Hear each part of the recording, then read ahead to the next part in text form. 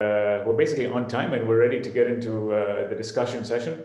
So what I would like is for all the speakers to turn on their video in this morning session. And of course, the floor is open for other questions from the audience. Yes, Ali. Yes, Daniel. Yes, I have a question for understanding from Mary's. Go ahead. Mary's, thank you for your interesting talk. So I want to understand. So with the AFM, you said that we can do also. Maurice, can you turn on, sorry to insist, can you turn on your video, please? Yeah, for sure. Yes, Daniel. So yes. So I can repeat the question. So in one of the slides also you pointed out that with AFM, you can also study the protein ligand interaction. Yes. So I want to know what exact information do we obtain there? Is binding affinity, the strength of binding, or what exactly do we get from there? You will understand the binding affinity because you will be, because as I showed, you have the receptor and ligand which will be linked. Then you could play, they call it pooling with the force of the AFM. And at the same time that you have this pooling happening, you have the energy, the force spectroscopy, giving you the information of the binding affinity happening between the both of them. So it's a really simple experiment to do, but as you know, we are dealing with parasites. So this is why I'm not doing that in Congo for sure, and I never did it because you need to have proper laboratory in order to avoid contamination. But it's a simple experiment, just pulling. Just attach your ligand to your IFM tip, then you approach it to the surface of infected cell, and you see the pooling happening between both of them, which will give you directly information on the binding affinity between both of them. I see. This is interesting. Thank you. I'm sorry, I'm Mercy. Okay. I want to say something. Please go ahead, Amadou. Okay. Now, I think that this session is really wonderful. Amadou, can you turn on your video? Huh? Can you turn on your video, please? It is impossible for me to turn on the video. Yeah. It's not possible. It's not possible. Okay, go ahead then. It's impossible to to put video on. Okay, now it's okay. Now, okay, okay, now it's okay. I just want to say that this session is really a very, very good session. So the starting of the African Physical Society International Conference is really a very, very, very good starting. And I hope that will continue like that. And we are exactly on time. This is extremely important. And I want to congratulate all the speakers for the clear and nice talk, and also interesting. You know, all the talk we heard this morning are of important interest for Africa, for African development. So thank you very much. Thank you, Amadou, for your comments. Okay, so questions from the audience. I will start. I have a question for you, Jart, on the quantum coherence. You know, this is something that is, it's not a field that I follow so closely, but I remember there was a lot of debate about whether this quantum coherence was real, or whether one could explain all the phenomena in photosynthesis with just classical stuff. Has the dust settled yet, or has more noise been created, or what's going on there?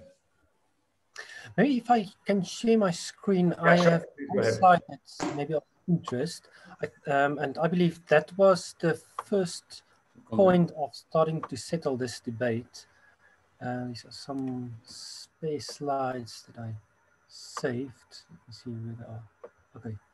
Yeah, so I did show this slide. That was the start of the debate. Mm-hmm. And this is one of the papers that has started to settle the dust.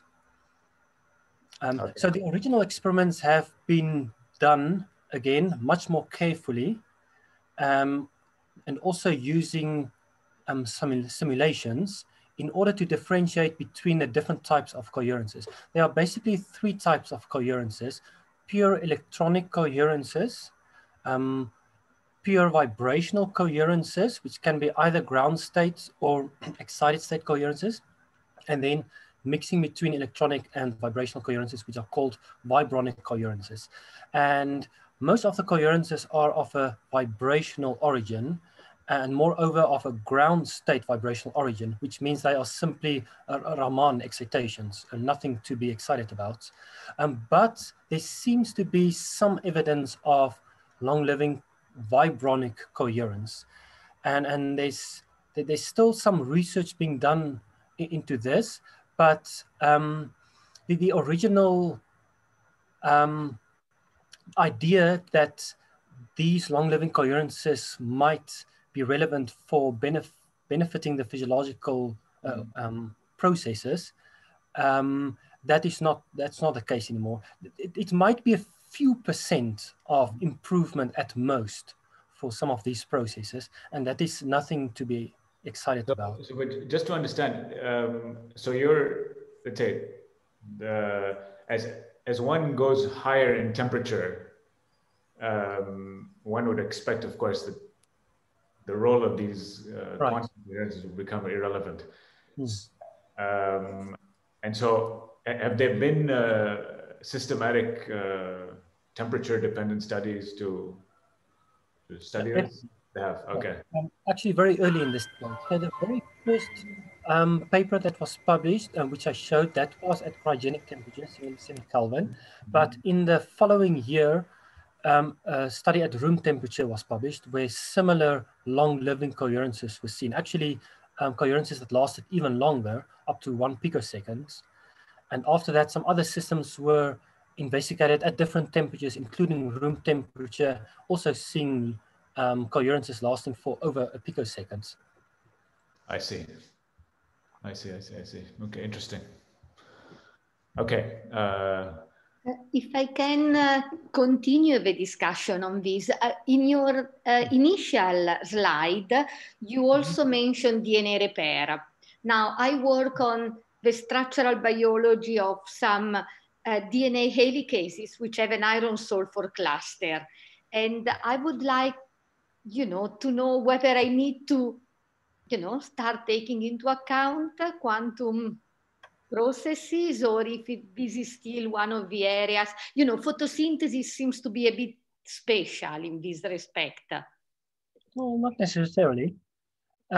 Actually, photosynthesis, or the primary processes, you can divide into two parts. The first is energy transfer, so transfer of excitations, and then specifically these excitons, these delocalized excitations.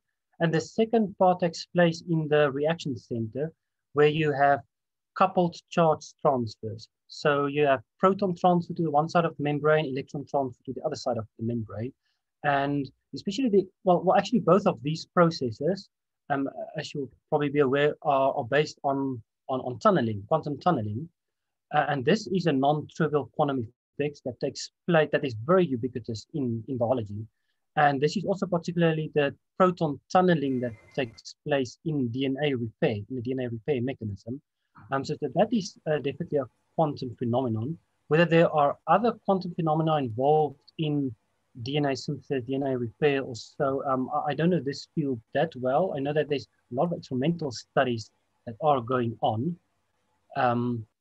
Yeah, so maybe we should wait a few years and there will be more evidence of quantum processes in other biological systems. Thank you. I have a question. Yeah, go ahead. Go ahead. Yes, if you go to your slides, to jot your slide, there's a wave function here, wave function. Mm-hmm. The wave function, you said that the psi 1, 2 is equal to 1/2 parentheses, psi 1, psi naught, plus or minus psi naught, psi 1. How do you mean? Yeah, the wave function, that is yeah, that's the slide. That wave function, can you say, is it a singlet state or is it a triplet state? No, it's a singlet state. Right. Yeah, well, actually, it's the quantum superposition of these two product states. So the energy is split into two levels due to the strong interaction. And then you have delocalization. So you have the simultaneous occupation of the one state. Okay, so here the 1 and the 2 refer to the two dipoles, and 1 and 0 refer to the excited state and the ground state. So you see here that the excited state of molecule 1 is populated. Here the excited state of molecule 2 is populated. And since this is a quantum superposition, yeah, it just means that the energy is shared by both of these molecules, or both of these states. Both of these states occur with equal probability. Okay, they are bosons, quite right. Pardon? Are they bosons? Bosons? Yeah, yes. Okay, yes. Because, okay. Thank you. That's all. Okay, questions for other speakers? This is an open session, so. Thank you, Abu. Thank you. Hello, Hassan. Can I come in, please? Yeah, please go ahead, Malik. Thank you, Hassan, and thank you, colleagues. I was just to follow up of what Prof. Ahmed Ouaghe has mentioned. This first session is a fantastic proof that the ICTP training of a large amount of youngsters in its lab and associated labs has given fruits. And we do really see how quite a number of African fellows have progressed. That's one. And the second point, it is a really fantastic proof of how physics can be applied in the field of biosciences. So really giving a fantastic milestone to physics through biophysics. Thank you so much for all the presenters. That was awesome, fantastic. Thank you. Thank you, Malik. Thank you very much. Amna, you... Yeah, I just wanted to say that I was trying to be simple, and I just missed that I didn't show the background of the experiment, because I expect that no one is going to be interested about what exactly going on. And I just wanted to show you one thing is that in general, I just want to show one slide.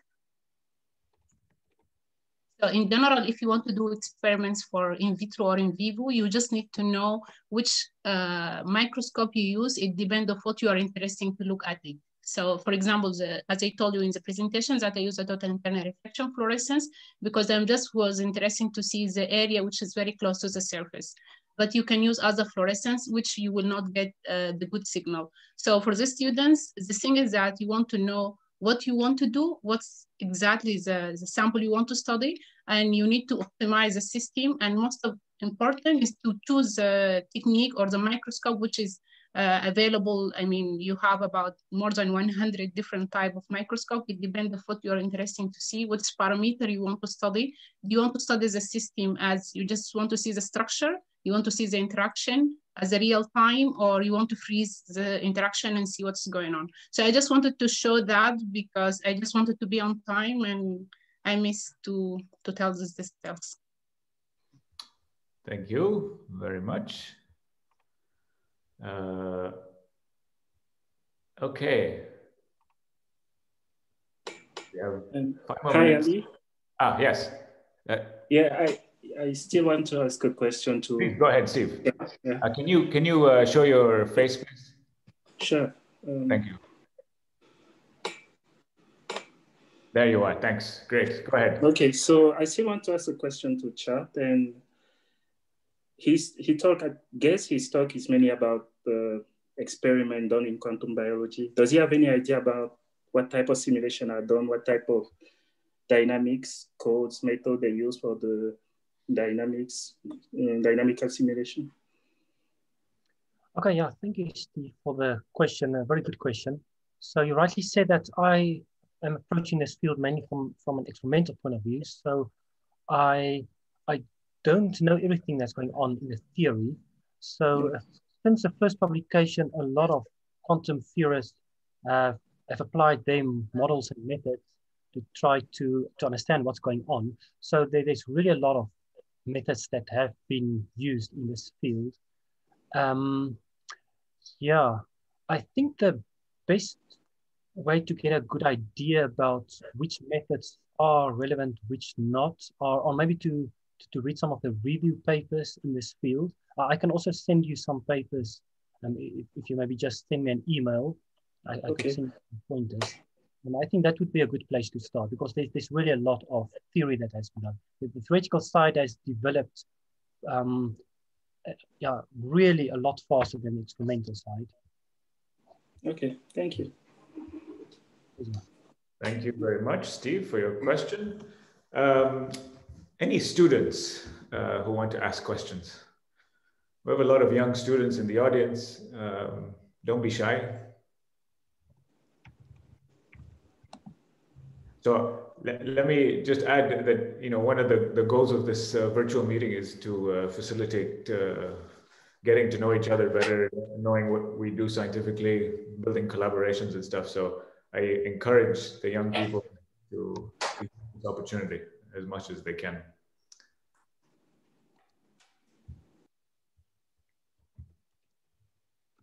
Okay.